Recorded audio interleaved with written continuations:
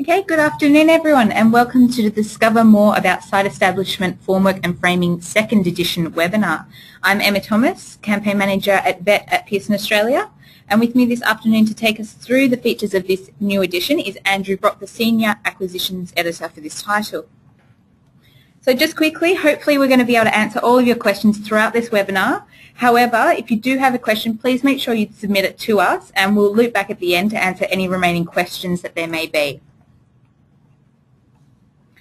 So today, Andrew's going to take us through the qualifications and competencies that Site Establishment, Formwork and Framing 2E supports, what you're going to love about this new edition, so some of the new features, time to get technical, so understanding the technology options that are available with this edition, how to save time, so the teaching and instructor resources that are available if you do decide to adopt, and finally how you can get your hands on a copy.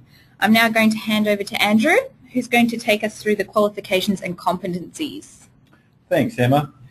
The new edition of Site Establishment, Formwork and Framing by Adrian Laws has been written for CPC 08 Construction, Plumbing and Services Training Package version 8 to address relevant competencies within the following two courses, as you can see there. That's the Certificate 3 in Carpentry and the Certificate 3 in Carpentry Joinery. Now, all of the competencies that you'll see on the next slide are addressed in this new edition are from the common carpentry, steel fixing and concreting streams. When Adrian was writing this edition, he made sure to increase the quantity of content for each competency that students and lecturers would be able to use this whole edition as a standalone resource to learn and instruct from these competencies if they wished. Now, Adrian's experience has been mainly in housing in Queensland, New South Wales and Victoria, and he has more than 21 years teaching experience in the VET sector. He is currently teaching trade and post-trade carpentry students for TAFE. Now, what you're going to love about this edition? Now, this new edition addresses 14 competencies in 14 competency-specific chapters. So lecturers and students will be able to use this text and each chapter within it to address specific competencies. So each of these chapters are standalone, addressing a particular competency. Another key thing with this new edition is the layout has been much improved. In response to reviewer feedback, we're now having a 2-column layout and the overall depth of content has been increased. So there's been nearly a 70% increase in the actual page length of the new edition as opposed to the first edition to aid student understanding and also to help you with delivery. Now, a key criticism of the first edition was that lecturers and students needed to supplement the content with additional resources. Now, with the additional content we've added, as I mentioned, nearly 70% more, we have tried to best rectify this situation. With the 2-column design, it now follows the same layout as basic building and construction skills and the advanced building book, and also I should mention too the book by Glenn Costin, Construction Skills. Now, a new chapter has been added. That's it, a whole new chapter. That's chapter 14, Constructing Bulkheads, which addresses the elective competency of the same name. Now, it contains the latest up-to-date content in this area, and it will allow RTOs to expand their scope of delivery should they wish to. Another key feature is the new how-to feature, which we introduced in that text I just mentioned earlier, Construction Skills by Glenn Costin. We've introduced it into the new edition of Site Establishment, Formwork and Framing, as we had such a great response to it in Glenn Costin's Construction Skills book. Now, this new feature, this how-to feature, is signposted with the thumbtack icon and the helpful heading with the black bar, so it's easily identifiable in the text by both lecturers and students. This new learning feature provides helpful step-by-step procedures that clearly set out installation processes using a combination of photographs, illustrations and text. And as you'll see within the photographs and illustrations, they're also clearly labelled so that students can understand or be shown the various components of the particular illustration or photograph. Now, aside from the textual content, the 70% increase I mentioned earlier, the visual content has also been greatly increased, and this has also been in response to reviewer feedback. The new edition now has more than 380 line drawings and photographs, which really enhances student understanding of key concepts, processes and products. Now, key points within these figures have, as I mentioned earlier, been clearly labelled, and as you can see there from that selection on those facing pages before you, that's a really good combination of photographs to illustrate the process in situ, and also illustrations which give you a nice three-dimensional view of the particular element that's being described. Now, I just wanted to take you briefly to also the technology options that accompany this new edition of the text. It's going to also include a Pearson eText. I'll take you through some of the more pertinent features of this eText, and I've used the eText from the first edition as an example for this version, or for the new version of the eText and what it will be like. It's currently in development. The first question you may have is, what is the eText? Now, if you haven't used it before, it's a product with great functionality and is designed to aid your teaching and learning and quickly move you into flexible and online delivery. Firstly, it's basically a customizable online version of the textbook. It's browser-based, so you can view it through your Internet Explorer, Safari, Firefox, Google Chrome, whatever browser you're using, and it can be viewed while online. This means that all of the personalisation that you create, and I'm going to describe a bit later, will be available whenever you log in, and that's from any computer or device. It is the same page layout as the printed text, so you and your students can use either eText, printed text, or both in different situations, and you won't be confused by the print-based or the eText version, as they'll be exactly the same. Now, the eText can also be used in the classroom, and I know there's a number of lecturers that are already doing this, as it has the smartboard function. So this allows for certain areas of the text, e.g. a case study or an activity, to be discussed collaboratively in the classroom.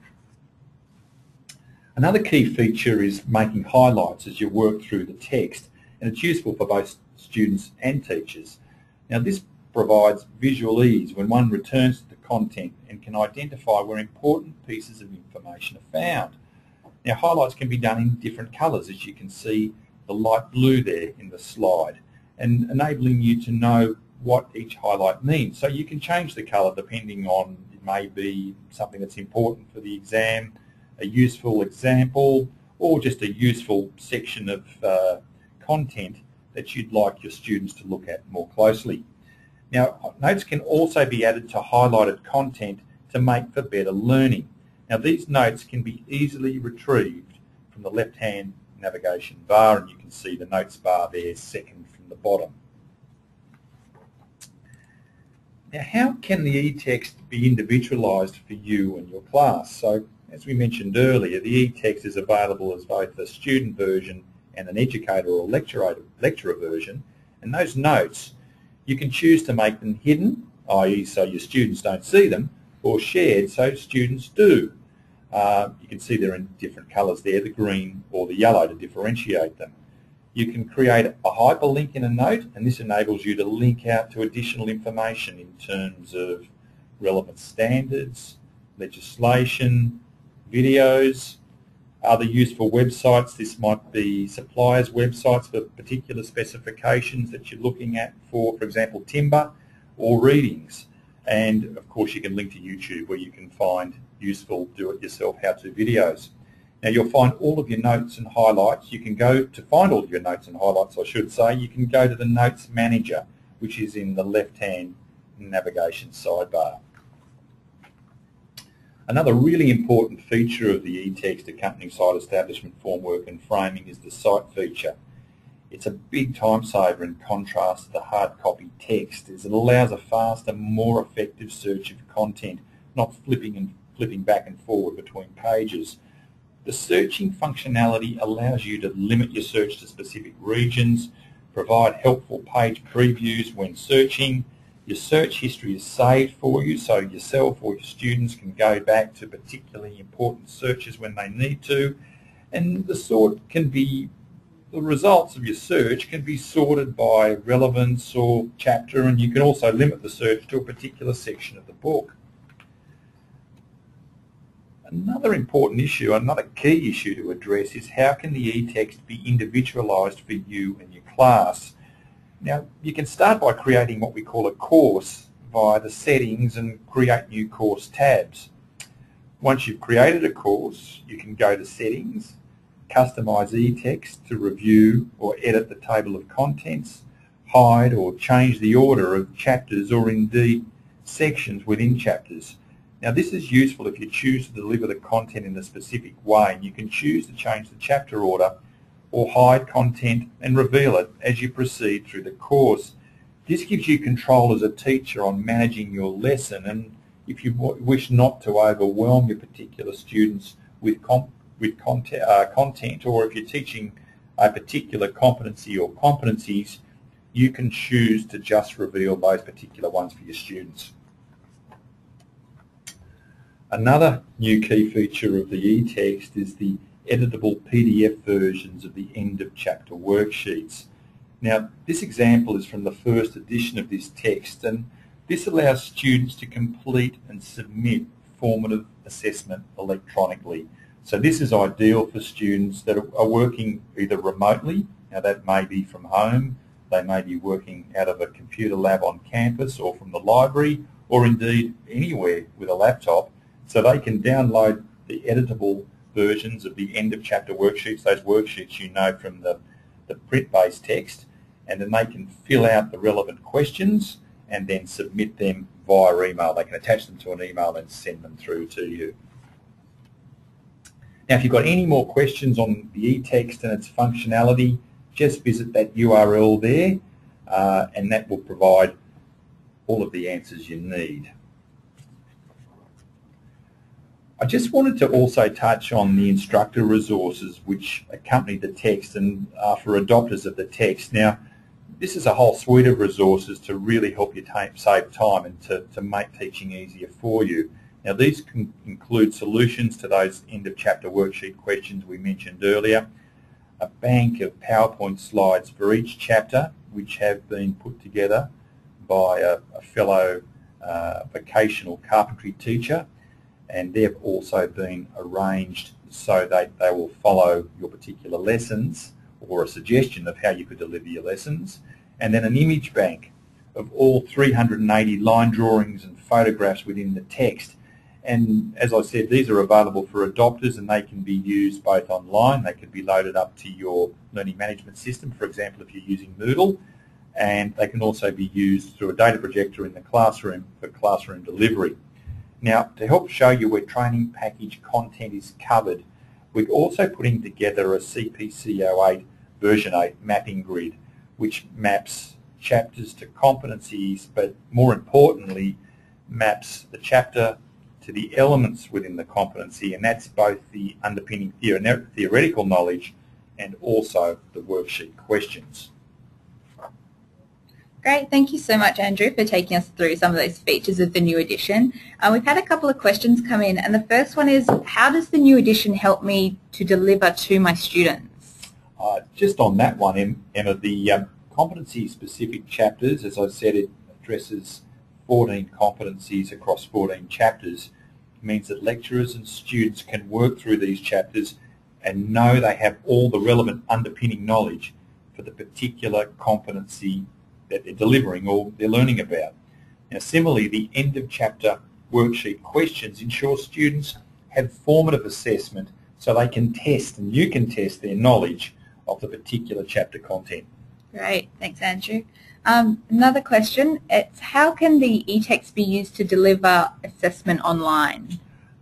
The end of chapter worksheets, as I mentioned earlier within the eText, are provided as editable PDF files, and this allows students to complete their end of chapter assessment digitally and email it through to their RTO, and lecturer. Great. And I've got another question here. What is the cost of this new edition? The new edition is costed at about $59.95, but I will confirm that with you. So I will just send that. I can send that information through to you. Okay, great. If you want to get your hands on a copy, or if you do have some other questions, please contact your education consultant or the VET hotline. Alternatively, you can visit us on the website at www.pearson.com.au/vet for more information. That will give you all the package prices, so for the text alone or the text with eText. So if you want to go on there and have a look, hopefully that will give you a bit more information about those as well. Thank you very much for your time today, Andrew, and thank you to all of our attendees.